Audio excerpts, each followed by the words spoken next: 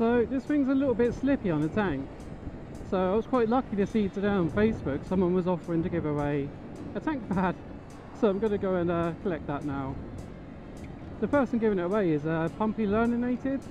I don't know if that's how you can correctly pronounce it. I've watched a few of the videos and I'm still like, is it Learninated? I'm not sure. I won't say his real name because I don't know if he wants to disclose that to people. But it's very kind of him, and what he said is whoever wants to collect certain things, if you just want to donate to charity, that'd be great. So I'll be donating to SANS, stillbirth and neonatal death.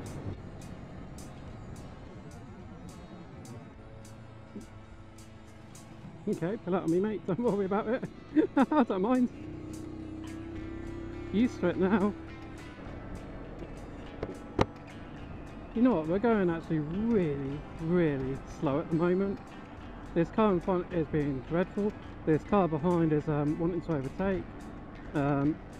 It's a 40 zone, but we're going to keep it at this speed because I'm not in a rush, and if I feel to overtake, it could lead to a problem, so might as well go at this pace, to be fair.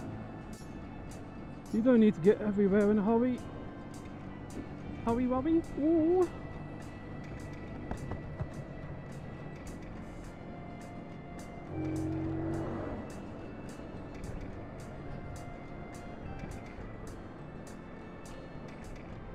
I'm starting to think this person in front may be a learner about the L plates or need to retake their test. Oh, that's how I feel right now.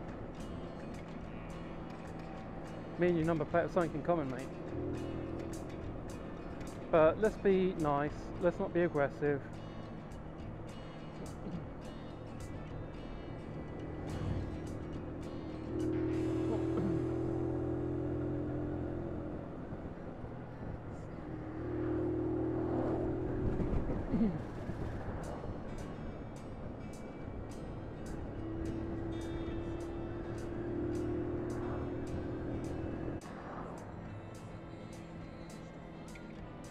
Because this car, I'm just going to keep it in third gear and use like no throttle at all.